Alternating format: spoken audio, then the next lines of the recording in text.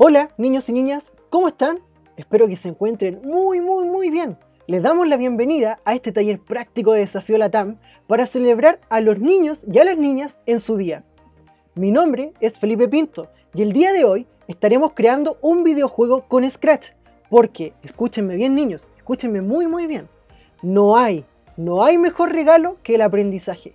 No existe mejor regalo que el aprendizaje. ¿Y qué mejor si lo hacemos jugando? Empecemos. Antes de ver de qué trata este juego que nosotros vamos a crear, es importante, niños y niñas, hacernos la pregunta, ¿qué es Scratch? Bueno, Scratch es un entorno de programación visual y multimedia que está pensado y diseñado para ser utilizados por niños y niñas. Es decir, para ser utilizado por ti. Bueno, ¿qué nos permite hacer Scratch? Permite crear videojuegos, que es lo que vamos a hacer hoy día, historias animadas, arte interactivo, entre otras cosas, y todo esto lo podemos crear a través de bloques, que son como una especie de rompecabezas, como una especie de puzzle que nosotros podemos ir armando. Puedes programar directamente desde su página web o bien descargar la aplicación en tu computador. ¿Te parece si vamos a revisar el juego que vamos a crear hoy día? ¡Acompáñame!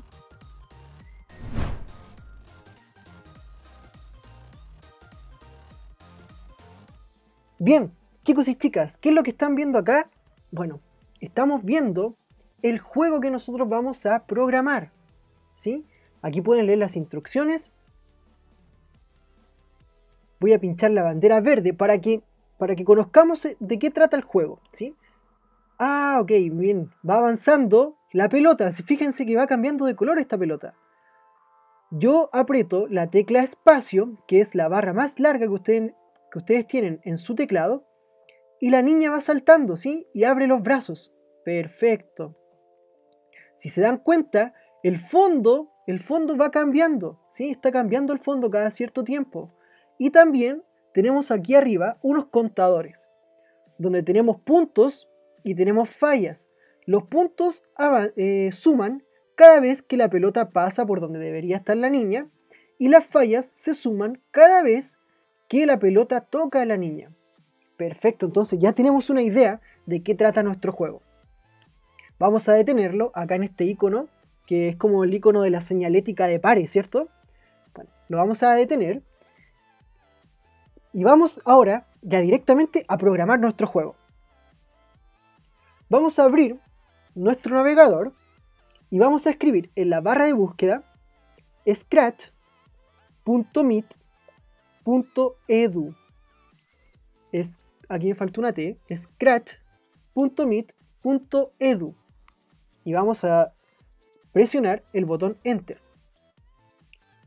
Una vez que presionamos el botón Enter, llegamos a la página de Scratch, ¿sí? Donde ustedes pueden aquí revisar después los proyectos, etc. Pueden echarle una mirada a esto sin ningún problema, ¿ya? Revisen todo lo que tiene esta muy buena página. Bien, quiero comentarles que tienen una opción para crear inmediatamente un programa, una animación, un juego, una historia, etc. Pinchando este botón que dice crear. Pero también es importante que ustedes sepan que pueden unirse a Scratch, que pueden crear una cuenta, ¿ya? Para eso necesitan un correo electrónico. Si tienen un correo electrónico, ustedes pueden crear una cuenta en Scratch. Así ustedes van a poder guardar sus proyectos, después compartirlo con sus amigos, etc. Pero si no tienen una cuenta de Scratch, ustedes pueden crear un programa sin la necesidad de tener una cuenta, ¿ya? Yo en este caso voy a ingresar porque yo ya tengo una cuenta, ¿sí? Así que aquí acabo de ingresar a mi cuenta. Y si se fijan, tengo las mismas opciones que tenían ustedes delante. Yo aquí tengo la opción de crear. Y eso es lo que vamos a hacer ahora. Vamos a crear un juego. Entonces, voy a pinchar aquí donde dice crear. Si pincho, fíjense ustedes qué es lo que pasa. Me dice que se está creando un proyecto. Ok. Hemos entrado entonces al entorno de programación de Scratch. Importante, si ustedes están viendo esta página en inglés, pueden cambiar el idioma en el icono de este mundo, ¿sí? Pinchan acá y buscan el idioma que ustedes quieren. Yo, por ejemplo, español latinoamericano, ¿sí? Prefiero que esté en ese idioma. Perfecto. ¿Qué es lo que tenemos acá? Acá tenemos nuestra primera sección que se llama sección de bloques, ¿sí? Acá nosotros podemos encontrar los bloques de, por ejemplo, movimiento, de apariencia, donde podemos nosotros cambiar el fondo, podemos cambiar al personaje, etc. Tenemos bloques de sonido también, podemos agregar sonido, que nuestro personaje emita algún ruido. Tenemos bloques de eventos, en donde podemos asignar el inicio de una acción y decirle al programa que cuando yo aprieto tal botón, ocurre una acción determinada. Tenemos también bloques de control, de sensores, que vamos a ocupar aquí también un bloque de sensor, de operador, tiene que ver con matemática, también con lógica, también vamos a ocupar uno de esos. Tenemos los bloques de variable, que también vamos a ocupar uno, si se acuerdan, y tenemos unos contadores. Bueno, esos contadores son variables, son números que tienen que ir cambiando. Bueno, vamos a tener que crear una variable. Y también tenemos bloques que nosotros podemos crear y que se llaman mis bloques. Perfecto, entonces tenemos aquí el área de los bloques, tenemos también el área del programa en donde se arrastran los bloques que nosotros obtenemos aquí, se arrastran hasta acá y vamos ordenando nosotros las instrucciones para que nuestros personajes las ejecuten. ¿Dónde las van a ejecutar? En esta zona, que es la zona del escenario, ¿sí? Aquí podemos ver un escenario y vamos a poder ir simulando todo lo que pasa con nuestros personajes. Tenemos también una zona donde tenemos la lista de los objetos. Es decir, aquí podemos nosotros agregar objetos, agregar personajes, agregar fondos, etc. Y finalmente tenemos otra sección que se ve muy poquito, que está acá abajo, que se llama mochila, ¿sí? En esta sección de mochila yo puedo copiar programas, objetos, sonidos entre nuestros proyectos. Si hay alguna instrucción que yo creo que la voy a volver a ocupar, bueno, es bueno que lo tenga guardado en mi mochila. Perfecto. Ya no nos damos más vueltas y vamos derechamente a programar nuestro juego. Lo primero que vamos a hacer, vamos a eliminar nuestro gatito y lo vamos a hacer en esta parte donde encontramos el tarro de basura. Si yo lo pincho, se eliminó el gatito, ya no está el gatito. Lamentablemente no lo vamos a ocupar en nuestro juego, por lo tanto lo eliminamos. Lo primero que vamos a hacer, vamos a crear nuestras variables, ¿se acuerdan? Nuestros contadores de puntos y fallas. Para eso tenemos que pinchar donde dice variables y luego pinchar donde dice crear una variable. Voy a crear acá la primera variable que se va a llamar puntos, ¿sí? Aquí se van a ir sumando todos los puntos. Y vamos a crear la otra variable, que es la variable de fallas, ¿sí? Variable de fallas. Y vamos a dar clic en de acuerdo. Perfecto, entonces ya tenemos nuestros puntos y tenemos nuestras fallas. Luego vamos a programarlo para saber cuándo se van sumando. Ok, si se dan cuenta, tenemos aquí la opción de agregar un fondo. Vamos a agregarlo inmediatamente para que nuestro programa ya empiece a tomar algo de color. Entonces vamos a pinchar en esta parte que está en verde, aquí abajito, ¿sí? Acá al final, vamos a pinchar ahí y vamos a elegir un fondo. Entonces si yo pincho, se me va a abrir una pestaña con todos los fondos que tiene Scratch para nosotros. ¿Bien? Entonces yo voy a seleccionar todos los fondos que vi en el juego que pudimos revisar al principio. Entonces me acuerdo de este fondo, Colorful City. Entonces lo voy a pinchar y ese fondo se va a agregar. ¿Se dan cuenta? Ya está este fondo. Voy a agregar otro fondo porque yo me acuerdo que eran 3 fondos, ¿sí? Es el primero, el de la ciudad. Había otro, aquí están los otros 2, que son los otros 2 de la ciudad. Voy a agregar este primero, el que se le ve la calle, lo voy a pinchar. Y voy a volver a elegir otro fondo, que va a ser este, el que ya no se ve la calle, que está más de noche. Perfecto. Entonces, ¿qué es lo primero que vamos a hacer con estos fondos? Vamos a programarlos. ¿Recuerdan que los fondos iban cambiando? Bueno, eso es lo que vamos a decirle entonces a nuestro juego. Vamos a decirle que cada cierto tiempo tienen que ir cambiando estos fondos. Para eso, vamos a dirigirnos a eventos, a los bloques de eventos, ¿sí? Aquí, eventos, ¿sí? ¿Y recuerdan cuándo comenzaba a cambiarse el fondo? Bueno, la verdad es que el fondo comenzaba a cambiar inmediatamente cuando nosotros presionábamos la bandera verde. Entonces vamos a seleccionar este bloque. Lo tomamos y lo llevamos al área de programación. Si se dan cuenta, acá podemos hacer zoom, ¿sí? Entonces lo vamos a dejar en grande para que podamos visualizarlo bien. Entonces, al presionar la bandera verde, ¿qué es lo que yo quiero que ocurra? Bueno, quiero que aparezca un fondo. ¿Cuál es el fondo que yo quiero? Dejemos el fondo de día primero, ¿cierto? Porque ese fondo es más bonito. Entonces vamos a ir donde dice apariencia. Donde dice apariencia. Si yo pincho acá, tengo la opción de escoger el fondo que va a estar al principio. Entonces yo voy a poner acá, cambiar fondo a, y voy a pinchar aquí esta flechita para abajo, porque me van a aparecer todos los fondos que yo tengo seleccionado. ¿Recuerdan cómo se llamaba el fondo de día? ¿Sí? ¿Recuerdan cómo se llamaba?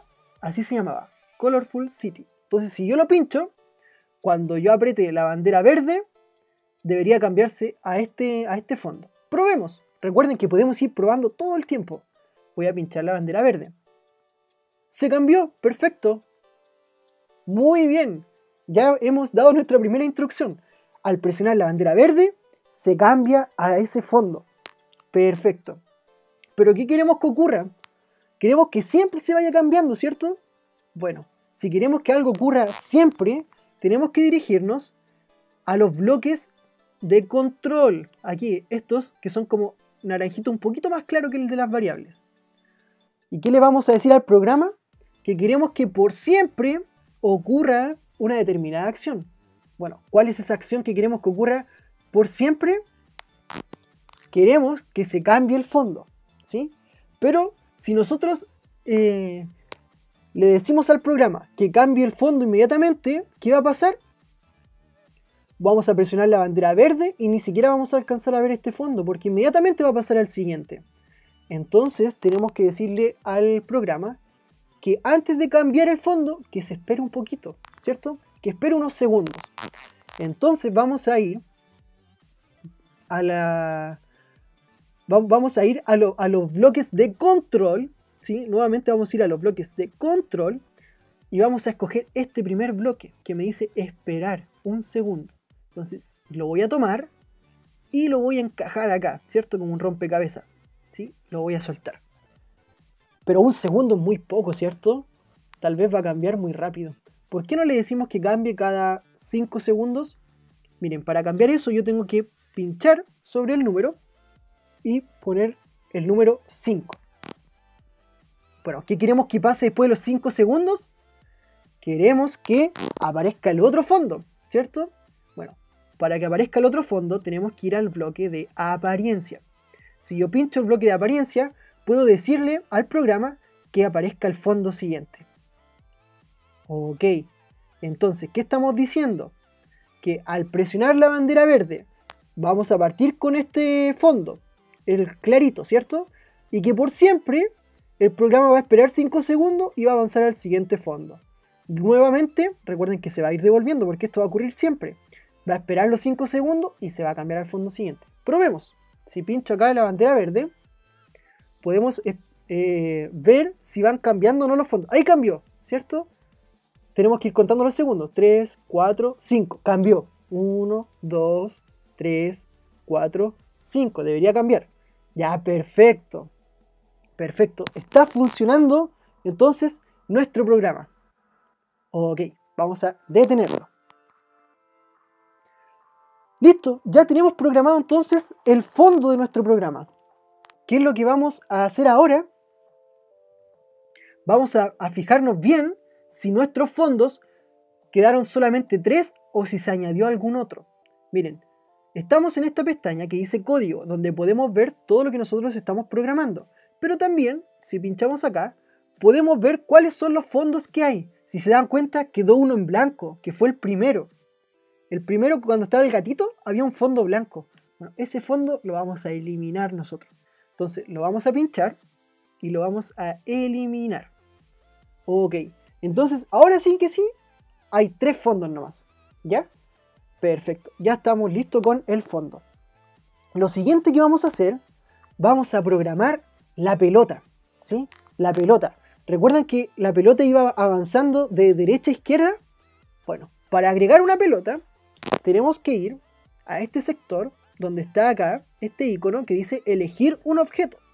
Voy a pinchar acá y vamos a ver que miren, me aparecieron todos estos objetos que ustedes van a poder revisar, van a poder ver sin ningún problema, ¿sí? En este caso, vamos a escoger esta pelota. Miren, si yo me pincho, si yo me quedo encima de este objeto, inmediatamente me doy cuenta que la pelota va cambiando. Eso es porque tiene hartos disfraces esta pelota. Entonces, la voy a pinchar y aquí se agregó la pelota. Se ve muy poquito porque es amarilla, pero la voy a correr para acá. Ya la voy a dejar aquí. Perfecto. Entonces, ya tenemos nuestra pelota. ¿Qué hay que hacer con esta pelota? Tenemos que hacer que se mueva. Entonces, lo primero que hay que hacer es darle la indicación de cuándo va a ocurrir esto. Para eso, vamos a ir nuevamente al bloque de eventos, ¿sí? ¿Cuándo empezaba a moverse la pelota? ¿Recuerdan? Inmediatamente cuando yo pinchaba la bandera verde. Entonces vamos a escoger esta opción que dice al presionar la bandera verde. ¿Qué vamos a hacer? ¿Qué le vamos a pedir? Que se mueva la pelota, ¿sí? ¿Cuándo ocurría eso? ¿Ocurría todo el tiempo o no? ¿O ocurría a ratos? Ocurría todo el tiempo. Entonces, para decirle que ocurra todo el tiempo, tenemos que ir a control. Lo mismo que hicimos con el fondo, ¿cierto? Y le vamos a decir que repita por siempre esta acción de moverse, ¿ya? Para que se mueva, tenemos que ir a los bloques de movimiento, ¿sí? Movimiento, estos bloques azules. Entonces yo pincho acá, bloques movimientos, y vamos a escoger la opción que dice deslizar en un segundo a una determinada posición. ¿Sí? Entonces voy a escoger esta y la voy a dejar ahí. Bien, ¿qué estamos diciendo? Que cuando presionemos la bandera verde se va a deslizar esta pelota hacia algún lado. X e Y me indican la posición donde yo quiero que se mueva, ¿ya? En X vamos a dejar el número menos 270, que va a estar, que en menos 270 es por aquí, ¿ya? Nuestro escenario se divide en 4 partes iguales, ¿ya? Tenemos una parte donde tenemos puros números negativos, que es esta parte de abajo, izquierda. Tenemos también una parte de puros números positivos, que es la parte superior derecha, ¿ya? Y entre medio acá vamos a ir jugando con el X y con el Y, donde vamos a tener números positivos y números negativos. En este caso no vamos a profundizar en eso, porque yo les voy a dar los números que ustedes tienen que poner. Entonces, menos 270, y aquí vamos a poner menos 120, vamos a poner. ¿Ok? Perfecto, entonces, ¿qué va a pasar? Cuando yo presiono la bandera verde, esta pelota se va a mover para acá. Ok. ¿Qué tiene que pasar? No sé si recuerdan que cuando la pelota pasaba por esta posición donde estaba la niñita, ¿cierto? Tenía que sumarse un punto. Bueno, ¿cómo hacemos eso? Tenemos que ir donde dice variables. ¿Sí? Donde dice variables. Y vamos a escoger la opción que dice cambiar. ¿Ya? Cambiar puntos. Cambiar puntos en 1. Ok. Eso nos quiere decir que cada vez que la pelota pasa por acá, por esta posición, se va a sumar un punto. Perfecto. ¿Recuerdan que la pelota iba avanzando a veces más rápido y otras veces más lento? ¿Cómo hacemos eso? Bueno, tenemos una opción que está aquí en operadores, en donde nosotros podemos escoger números al azar. Si se dan cuenta, aquí dice deslizar en un segundo. Pucha, yo quiero que a veces avance más rápido y otras veces más lento. Entonces, ¿por qué mejor no le dejo un número al azar y le digo que a veces avance más rápido y otras veces más lento, bueno, podría dejarlo acá que esta pelota avance entre 0.5 y 2 segundos. Entonces algunas veces va a avanzar lento, pero otras veces va a avanzar muy rápido. Perfecto. ¿Recuerdan que la pelota iba cambiando también de color? Bueno, ¿saben por qué ocurría eso? Porque la pelota, como aquí pinchamos la pelota, podemos ir a su disfraz. Si yo pincho acá en disfraces, me doy cuenta que miren todos estos colores que tiene la pelota. Tiene diferentes disfraces, ¿sí? Se puede poner el disfraz amarillo, se puede poner el disfraz azul, el disfraz morado, el verde, etc.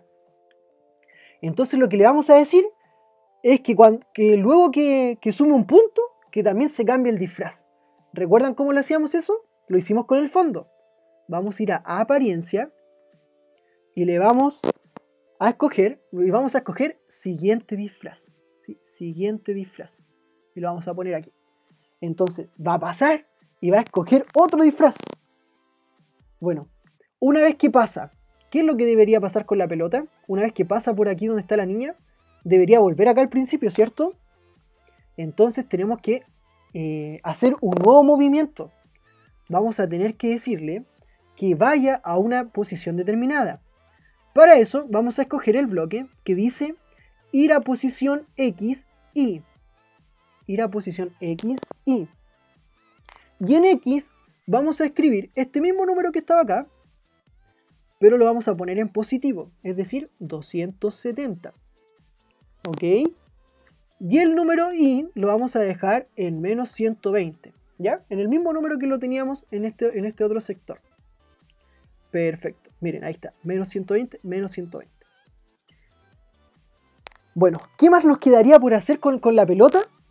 Bueno, si lo echamos a correr, si yo aprieto la bandera verde, vamos a ver qué pasa. Avanzó, perfecto, cambió el disfraz. Miren, ahí avanzó más rápido, ahí está más lentito, ya, ok. ¿Se van dando cuenta que está todo el rato avanzando? Bueno, eso es muy bueno, pero también podríamos decirle al programa que tal vez espere un poquito antes de salir. ¿Les parece si escogemos esa opción? Para escoger esa opción, debemos ir al bloque de control, y decirle que espere un ratito, ¿sí? Acá dice un segundo.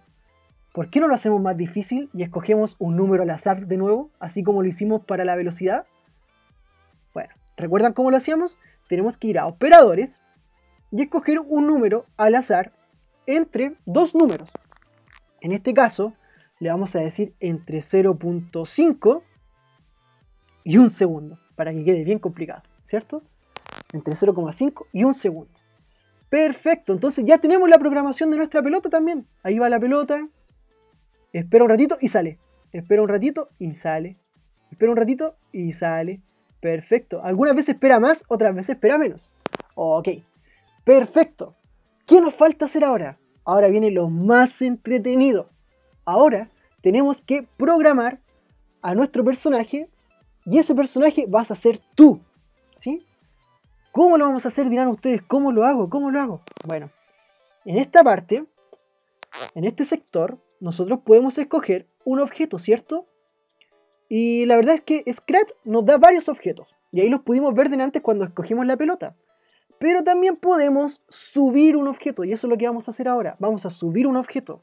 Vamos a subir fotos de nosotros, ¿ya? Entonces yo te voy a pedir que te saques dos fotos que luego vas a tener que subir al programa. Yo ya me las saqué, entonces las voy a subir. Voy a pinchar aquí donde dice subir un objeto y voy a buscar dónde está mi foto, ¿sí? En mi caso la guardé en el escritorio. Una se llama relajado, porque voy a aparecer relajado. Y la otra se llama saltando. Entonces voy a subir primero la que dice relajado. Si se dan cuenta, aquí estoy yo, ¿sí? No me veo muy bien, pero aquí estoy yo. Pero miren, me veo con el fondo de mi casa, pucha que se ve feo. Eso lo puedo cambiar. Chicos, ¿cómo lo puedo cambiar? Tengo que ir donde dice disfraces, ¿sí? Donde dice disfraces. Y una vez que estoy en disfraces, le voy a quitar el fondo. ¿Cómo lo hago? Si se dan cuenta, aquí tenemos un borrador, ¿ya? Entonces yo voy a pinchar este borrador y si se dan cuenta, miren, se va borrando una vez que voy pasando por encima. Tengo que mantener apretado el clic, ¿sí? Tengo que mantenerlo apretado. Y puedo ir borrando. Pero vamos a hacer un truco ahora. Vamos a decirle a este borrador que cambie de tamaño, que sea más chiquitito. ¿Para qué? Para que no nos pasemos mucho, ¿sí? Para que tengamos harto cuidado. Entonces ustedes pueden hacer aquí zoom en su foto para que no se pasen y pueden ir marcándola. La verdad es que no se ve muy bien la foto, pero luego cuando esté en el juego la verdad es que ustedes la van a poder ver muy bien. ¿Qué es lo que estoy haciendo yo? Estoy marcando todo el contorno con cuidado, con mucho cuidado, para no pasarme mucho, ¿sí? Entonces estoy marcando todo el contorno y aquí estoy avanzando un poquito más rápido para eliminar todo el borde, ¿sí? Todo el fondo. Yo no quiero el fondo. ¿Se dan cuenta que incluso se me ve la sombra? Bueno, yo no quiero que se vea eso, entonces voy a marcar toda la orilla, toda la orilla, toda la orilla, toda la orilla. Y ustedes tómense todo su tiempo para hacer esto. La verdad es que hay tiempo para hacerlo. Aprovechen su tarde, van a poder programar su juego. Y mientras más bonito lo dejen, la verdad es que más contentos se van a sentir después. Perfecto, yo voy a eliminar aquí también este espacio entre las piernas. Ahí lo estoy eliminando. Ustedes, chicos, tómense realmente todo su tiempo. Que esto les quede bien bonito, ¿ya? Si se equivocan, no hay problema, porque pueden devolverlo en esta opción, ¿sí? Si se llegan a pasar, ustedes pueden volver atrás. No se desesperen, no se angustien. Tiene solución. Perfecto, voy a arreglar entonces ahora los zapatos. Pucha, ustedes dirán, qué lento el tío Felipe, ¿por qué va tan lento? Bueno, la verdad es que me quiero tomar mi tiempo para que quede bien bonita esta parte. Y así podamos tener un juego personalizado, pero de gran nivel, que se vea lo más profesional posible. Entonces aquí yo voy a borrar también esta parte de abajo y les voy a enseñar un truco, ¿sí? Una vez que yo ya marqué mi borde, voy a agrandar entonces ahora el borrador. Le voy a poner 80. ¿Se dan cuenta que quedó súper grande? Y así voy a borrar más rápido todo el fondo. Miren, aquí voy borrando rapidito, muy rápido. Todo el tiempo que invertí haciéndolo con el borrador del gatito, ahora lo estoy recuperando porque estoy borrando de manera más rápida, ¿sí? Ya, ahora que ya estoy casi llegando al otro borde, voy a volverlo a achicar. Lo voy a dejar en 20 para que no me pase, ¿cierto? Porque podría ser que me pase y la verdad es que tendría que volver a hacerlo y no es la idea. Entonces aquí ustedes con cuidado. Si no tienen buen pulso, pueden pedirle a su papá, a su mamá o a una de sus hermanas o hermanos que le ayude con esto. A una persona que esté en la casa y que les pueda ayudar, ustedes pueden pedirle ayuda sin ningún problema, ¿sí? Esto es parte del diseño de nuestro programa. Entonces ya, listo. ¿Se dan cuenta que ahí está? Y miren aquí al lado, el personaje está listo. Perfecto. Entonces ya tenemos la primera posición, que es una posición de descanso, una posición relajada. Vamos a agregar entonces vamos a agregar otro disfraz para este personaje. ¿Cómo lo hacemos? Vamos a ir acá, a esta parte de abajo, y vamos a subir otro disfraz. Yo voy a pinchar aquí, y si se dan cuenta yo me saqué otra foto, una foto saltando. Y ahí estoy yo, ¿sí? Nuevamente estoy yo ahí, y vamos a hacer nuevamente la misma acción que acabamos de hacer, ¿sí? Vamos a marcar todo el contorno para poder eliminarlo. Entonces, dejé en 10 el borrador y empiezo ya a marcar todo el contorno de mi cuerpo, ¿sí? Chicos, ustedes pueden tomarse su tiempo, recuerden, no se apuren. Tienen su tarde, hoy es el día del niño, ¿no? Y aprovechen este día para poder crear su propio juego personalizado. Podrían ustedes tal vez no escoger un personaje personalizado, podrían escoger tal vez un personaje de los que Scratch ya les ofrece.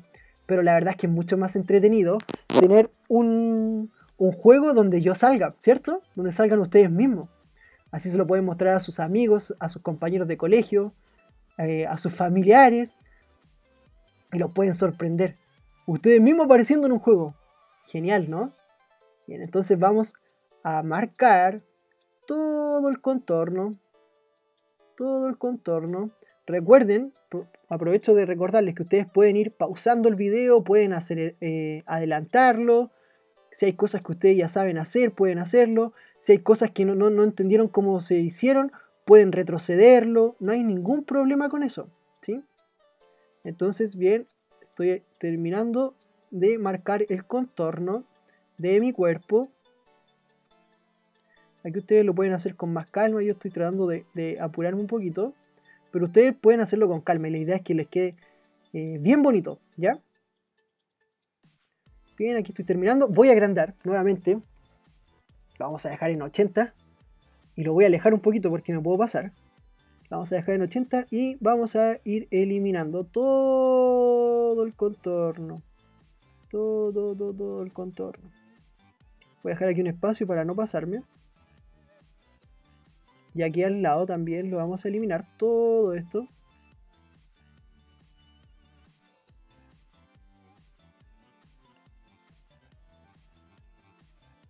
Aquí. Perfecto. Entonces ahora lo voy a achicar nuevamente. Lo voy a dejar en 30. Y vamos a ir eliminando todo lo que se ve de otro color. Ok. Ahora por esta orilla. Si se dan cuenta ya estamos avanzando mucho. Ya nos va quedando muy poquito para terminar nuestro primer videojuego. Vamos a eliminar entonces lo que está aquí adentro ahora. Con mucho cuidado, tratemos de que nuestra cabeza por lo menos se vea muy bien. Ustedes pueden escoger una foto que esté tal vez más cerca o más lejos. Eso es decisión de ustedes, chicos. No hay ningún problema. Chicos y chicas. Perfecto. Ya tengo entonces mi otro disfraz. Tengo los dos disfraces. Ahora entonces voy a ir al código porque ya quiero programar. Quiero decirle que tiene que saltar en algún momento. Y eso es lo que vamos a hacer ahora. Entonces, para comenzar, yo voy a mover a mi personaje, que soy yo. Voy a moverlo. Pero parece que está muy grande, ¿cierto, chicos? Bueno, si se dan cuenta, aquí dice tamaño. Puedo ir achicándolo. Voy a probar en 80. Todavía está grande, según yo. Bueno, dejémoslo un poquito más chico. En 60. Ah, perfecto, ahí está. Me gusta como queda en 60. ¿Ya? Mi personaje lo voy a dejar en 60. Ustedes podrían dejarlo más grande, más chico, como ustedes quisieran. Bien. ¿Qué es lo que tiene que hacer este personaje? Al presionar la barra, ¿cierto? La tecla del espacio, tiene que saltar. Entonces, eso es lo primero que vamos a decirle. Vamos a ir donde dice eventos. Y vamos a escoger esta opción que dice al presionar la tecla espacio. Entonces, cuando yo presiono la tecla espacio, ¿qué es lo que quiero que ocurra? Quiero primero que se cambie el disfraz. Quiero que aparezca ahora el disfraz cuando estoy con las manos arriba, ¿cierto? Para saltar. Entonces vamos a ir a apariencia y vamos a escoger la opción que dice cambiar a disfraz. Y acá inmediatamente ya me dice saltando, que fue la imagen que yo subí saltando. Perfecto. Pero no es solamente cambiar el disfraz, sino que tiene que subir, ¿cierto? Tiene que saltar un poco. Entonces vamos a escoger la opción de movimiento. Vamos a decirle a este personaje que se va a mover a la posición menos 152 y acá lo vamos a dejar en 80. El I va a estar en 80. Y luego de eso, una vez que llega arriba, se tiene que ir deslizando, ¿sí? Se tiene que ir moviendo de a poquitito hacia abajo. Tiene que volver a la posición, ¿cierto? Vamos a decirle que va a volver, que se va a deslizar en un segundo hacia la posición menos 152. Y aquí lo vamos a dejar en el I menos 70. ¿Ya? Perfecto. Entonces, una vez que llega abajo, ¿qué es lo que tiene que hacer? Miren, vamos a probar qué es lo que está pasando hasta ahora. Yo aprieto la tecla espacio y miren, salta y baja. Salta y baja. Salta y baja. Pero ¿qué pasa? Queda con las manos arriba. Bueno, ¿cómo lo hago? En apariencia, en los bloques de apariencia, tengo que cambiar el disfraz nuevamente. Cambiar disfraz, pero esta vez no a saltando, sino que a relajado. Perfecto. Muy bien. Entonces vamos a ver si funciona. ¡Súper! ¡Funciona! ¡Qué bueno! Entonces si ya aprieto mi bandera verde, ¿será que está listo? ¡Uy! ¡Perfecto! ¿Y qué pasa si me pega la pelota? Hoy no pasa nada. ¿Por qué? Porque todavía no le digo al programa que tiene que aumentar las fallas cuando la pelota choca con mi personaje. Bueno, para hacer eso, vamos a ir a los eventos, a los bloques de los eventos, y vamos a escoger la opción de al presionar la bandera verde, y vamos a hacer que primero las fallas y los puntos comiencen en cero, ¿sí? Una vez que presiono la bandera verde, necesitamos que comience de cero, porque si no se nos van a ir acumulando con las anteriores. Voy a ir a variables, y lo que vamos a hacer, vamos a escoger este bloque que dice establecer. Vamos a establecer primero los puntos en cero, ¿sí? Y también vamos a establecer las fallas en cero. Entonces vamos a escoger el mismo bloque y esta vez lo vamos a dejar en fallas, ¿sí? Entonces, una vez que presionamos la tecla, la bandera verde, perdón, vamos a establecer los puntos y las fallas en cero. Y lo que le vamos a decir al programa ahora es que por siempre queremos que siempre ocurra algo. Entonces vamos a escoger el bloque por siempre. Y lo que siempre va a ocurrir es que si la pelota toca a mi personaje, se van a ir sumando las fallas. Entonces, recuerden que yo de antes les dije que tenemos una opción para dar condiciones. Acá dice si ocurre algo, entonces podemos decirle también y darles otras indicaciones. Si ocurre algo, ¿qué queremos que ocurra? Bueno, queremos que las fallas se sumen. ¿Pero cuándo? Cuando la pelota toque a mi personaje. Eso lo vemos en sensores. Yo les dije que íbamos a ocupar los sensores. Y vamos a escoger esta primera opción que dice tocando el puntero del ratón. Bueno, tenemos la opción para cambiar esto. Si la pelota está tocando ¿a quién? Al personaje. Miren, estamos programando a nuestro personaje. Entonces, si la pelota está tocando al personaje, ¿qué es lo que va a ocurrir? Tenemos que sumarle las fallas. Entonces vamos a ir a variables y vamos a escoger la opción que dice cambiar fallas en 1. ¿Sí? Para que vaya sumando 1. Pero también, si me toca y si se cuenta una falla, yo también quiero decir algo como personaje, ¿cierto? ¡Auch! ¡Me dolió! O algo así podría decir. Para eso, vamos a ir a apariencia y vamos a escoger la opción que dice decir hola por 2 segundos. Recuerden que esto que dice decir hola lo podemos cambiar. En vez de hola, vamos a decir ouch. Así como, ouch, me dolió. Y lo vamos a decir por 1 segundo. Acá ustedes pueden poner el texto que ustedes quieran y puede durar la cantidad de tiempo que ustedes quieran. Perfecto. Vamos a ver entonces si funcionó. Si yo aprieto aquí la bandera verde, viene la pelota, la salté. La salté. Y si me pega, ouch, y suma una falla. Perfecto. Está funcionando mi programa. Muy bien. Chicos y chicas, lo acabo de pausar. Si ustedes lograron hacer esto mismo, la verdad es que lograron hacer su primer videojuego. Los felicito, chicos. Pudieron ya crear su propio videojuego. Si quieren jugarlo más grande, ustedes pueden pinchar acá esta opción de escoger la pantalla completa, ¿sí? Miren, si yo lo pincho, aquí tengo el juego en pantalla completa. Entonces voy a presionar el botón verde. ¡Ay, me tocó el tiro! Y lo salté. ¡Uy! Perfecto. Pero si me toca, ¡ouch! Muy bien, chicos. Han creado su primer juego. Ustedes pueden poner aquí, si iniciaron sesión, ustedes pueden poner un nombre. Le pueden poner nombre a este juego. Por ejemplo, yo lo voy a dejar solamente en juego.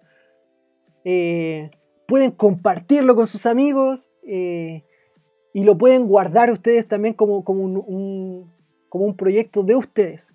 Así que, chicos, ya han creado su primer videojuego.